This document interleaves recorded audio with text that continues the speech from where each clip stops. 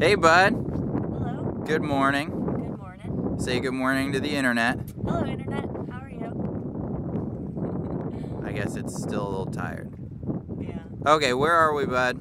Well, we happen to be at our first non-QS place in 3 years. We made it to Sarasota. We're at the mooring field. We came up here just to spend the holidays with our parents before. Thus the sweater. Thus the cozy sweater. These are Alpaca sweaters from Peru. Anyways, yeah, we're gonna spend the holidays up here before we actually head off and start cruising sometime in January. But we wanted to say hello. Sorry it's been a while. As you guys know, it's been a mad rush just to get the boat finally ready. We're hoping to start posting a lot more videos and pictures and keep you along with us on our travels. So, yes.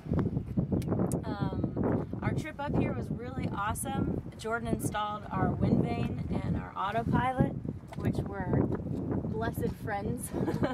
I think I kissed that Windvane a couple of times on our way down. It's just such a different way to sail than we have been previously over to the dry Tortugas and our little short trips. Do you want to kiss it right now? Yes.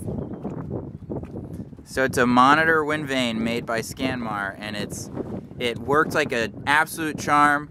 There was definitely a little bit of, there's a learning curve, and we're still not perfect at it, but I mean, it worked really well. Definitely met our expectations. It just made the passage, which was 36 hours from Key West to Sarasota, Florida, it made the passage just so much more enjoyable than it was hand steering to the Tortugas. It's crazy how awful hand steering for 4 hours in the middle of the night by yourself can be. Whereas if you don't have to just stare at one star and constantly worry about your course, that you can listen to an audiobook, you can do some reading, make some coffee. So it was a really fun time. And Atticus finally feels actually like a voyaging ship rather than just like a day sailing boat. So we can't wait to keep using it. And so we're just gonna spend Christmas with our folks and maybe try and make a little bit of money here. We're very short on money. We're very, very short on cash.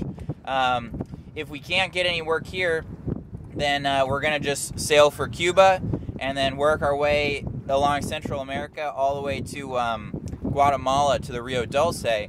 And I've heard that for people with our skill sets that can do, canvas work, Desiree, or just boat repair work, or even maybe running a boat, captain and mate stuff.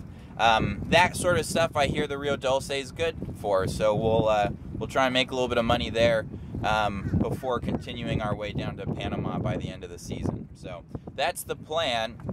But Desiree has something to talk about for Christmas. Oh yeah, so a bunch of you have been asking how you can contribute to our project.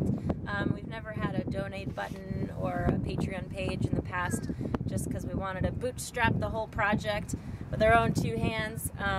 But we decided to post our Christmas wish list to our Facebook page, and it's just our private wish list for our own families. But we thought we could throw it out there for you guys if you want to send us a little happiness for the holidays. And it's all boat-related items. Yeah. It's not an Xbox 360. Well, gosh, I don't even know what the new Xbox is anymore. Very out of it. But all boat-related items. Yeah, like our cheapest item is a $3 used sea survival manual. So, anyways, yeah, if you want to send us something, just send me a message, and I'll send you our address. But for all of you guys who've been following us for these 3 years, thanks for sticking around.